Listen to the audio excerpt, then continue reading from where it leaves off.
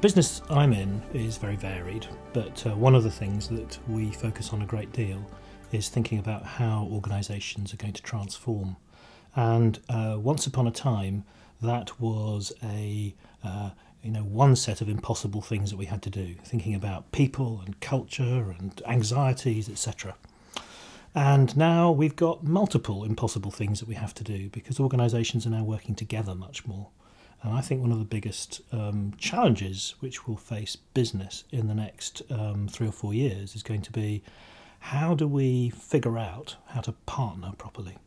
How do we figure out new ways of doing things together that don't require us to fall back on the old models of just thinking about a customer or a supplier, or thinking about, if you like, subservient relationships between companies, but thinking instead about equal relationships between companies trying to crack problems together.